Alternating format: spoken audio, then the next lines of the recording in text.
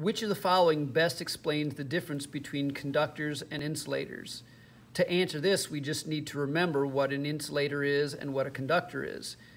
A conductor is simply a material that allows electrons to move around more freely, where insulators are materials that restrict the motion of electrons. So as we go through the answers, we can see that letter B is the correct answer. Conductors allow electrons to move more freely than insulators.